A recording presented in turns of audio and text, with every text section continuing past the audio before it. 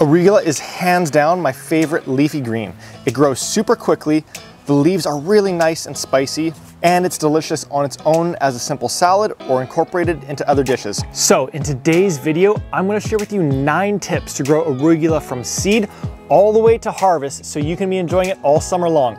And the very first tip is to prep the soil. Now, I've experimented with tons of different soil blends to figure out what plants need to grow to their absolute best. And the highest performing blend that I've come across is 75% compost and 25% vermiculite. So if you're filling up a new raised bed, all that you need to do is measure out 3 parts compost and 1 part vermiculite, mix that up nice and good, and then fill the raised bed or the container that you're looking to plant into. This will work not only super well for your arugula, but also for many of your other varieties such as tomatoes, cucumbers, potatoes, peppers, and more. Now, if you already have your soil in place, there's only 2 things that you need to do.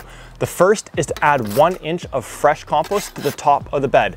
Simply dump it onto the bed and then just spread it out so that it's nice and even. Then you're going to add 1 tablespoon of 4-4-4 superfood per square foot that you're planting. And the way I encourage you to think about this is as a soil bank account. For the arugula and all your plants to grow, they're going to be making withdrawals of nutrients. Therefore, we need to be making deposits back into the soil bank account so that when we plant them, they have everything that they need to absolutely thrive. So between the compost and the 4-4-4 organic fertilizer, we've made a really great deposit into the soil.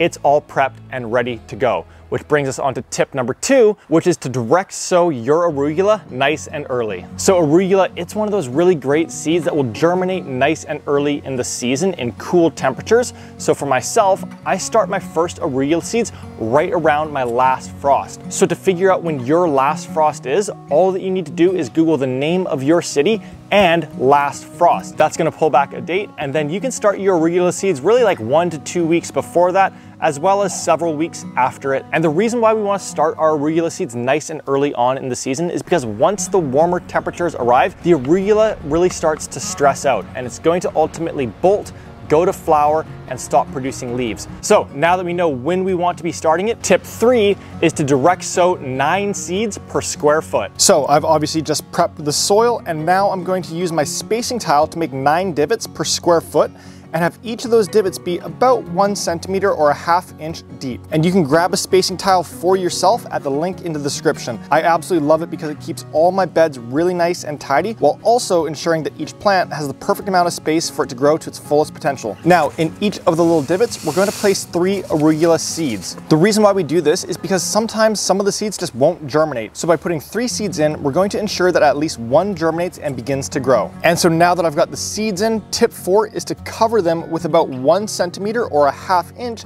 of pure worm castings. And worm castings do an amazing job at retaining moisture. So by covering them with the worm castings, it's gonna stay moist for a longer period of time, making it easier for them to germinate. Alrighty, so the seeds are sown here, and that brings us to tip number 5, which is to keep them moist for the full germination period. And so I'm gonna give them a nice and big drink of water right now because I just directly sown them. But what's even more important is ensuring that they stay consistently moist for the next 7 days. Now, if you have rain in your forecast, that's of course going to help it out, make it a little bit easier. But if you've got a lot of sun in the forecast like right now, then that could mean that you'll need to be watering them 1 to 2 per day. And it will be a little bit of work up front, but that will result in you having a really nice and high germination rate. So definitely make that little investment of time up front. And one last piece that you can do to help keep them moist is you could grab a piece of cardboard and put it over top of them. This is going to block the sun and the wind from hitting the soil, which would dry it up more quickly. So as a result, it's going to stay moist, you're going to get a higher germination rate. Once you see the seeds begin to poke through the surface, at that point you'll of course want to remove the cardboard. So I've got the cardboard down because we got some sun in the forecast here. That's going to keep them nice and moist. We're going to get a really nice germination rate because they've got everything that they need to begin germinating.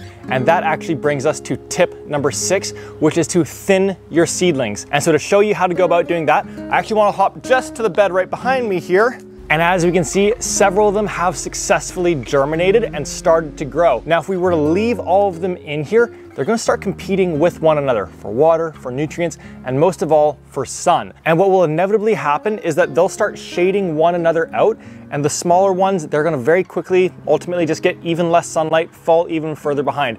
So really, by thinning them out, you're not missing out on anything. Believe me on this, or just do it as a little experiment on your own. So to thin them out, all that you need to do is simply go to your seedlings and find one of the biggest ones. Then simply remove the other ones by either pinching them and pulling them out, or you could use your pruning shears as well to remove them. For myself, I prefer to just pinch and pull them out, so I'm going to go through each divot and thin it down until I have only one arugula seedling left in each one of the divots. I know, you probably feel like a murderer taking all these out, but again, believe me, 9 per square foot, you're going to be A-okay, because take a look at these ones that I started even a little bit earlier. So it might not look like it, but these are planted at 9 per square foot as well, right? We can see plant 1, 2, 3, 4, 5, 6, 7, 8, and 9. So anything else to be planted in here would absolutely get shaded out.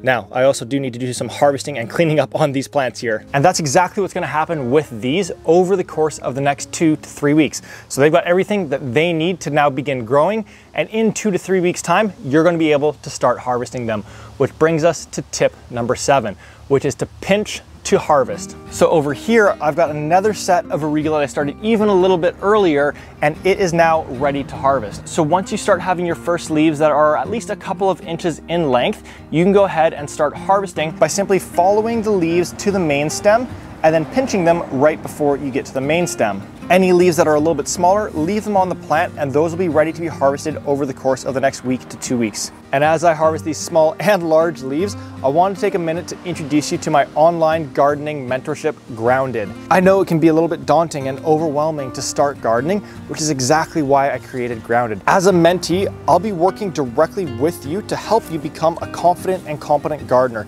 You'll participate in live lessons, have access to live support from me, and be part of a like-minded community. So if that's of interest to you, then check out the link in the description of this video to book a one-on-one enrollment call with me. Look at that. Now that is a nice early season harvest. Now, you're probably wondering, what on earth is this thing coming out of the top of my arugula plant? And the one downside to arugula is that once the temperatures get hot, it's going to go to flower, which is what you're seeing, and then ultimately stop producing leaves for you to be harvesting. However, there is a way that you can slow that down, and that brings us to tip number 8, which is to remove the flowers. So all that you need to do is anytime that you see the flowers beginning to emerge on the plant, simply grab your pruning shears and chop the main stem off back where you see leaves. Once you do this, the plant's going to begin producing more leaves for the next little bit, and then it's going to go to flower once again. At that point in time, simply repeat the process of chopping off the flowers, and it's going to extend the harvest period on your plant. And that brings us to tip number 9, and that is to plant a succession crop of arugula. And what you've seen is that just at the back of this greenhouse here, I've got a crop that I started about 4 weeks ago. And then those teeny tiny ones that we thinned out today, that round was started about 2 weeks ago. And of course, lastly, I also started that round just today. By planting a smaller space multiple times in succession, you're going to be able to be enjoying arugula for a much longer period in the gardening season. So just before you take off, 2 last pieces. If you want to get your hands on any of the amendments or tools that I utilized in this video, you can grab them at the links down in the description. I 100% swear by them, 100% guarantee you're going to love them as well. And then the second and final piece is that if you're interested in joining Grounded, just comment Grounded on this post and I'll reach directly out to you to find a time for us to connect. That's all for today here, folks. Utilize those 9 tips and I know you're going to get absolutely beautiful harvests of arugula. Catch you on the next video. Until then, go get your hands dirty.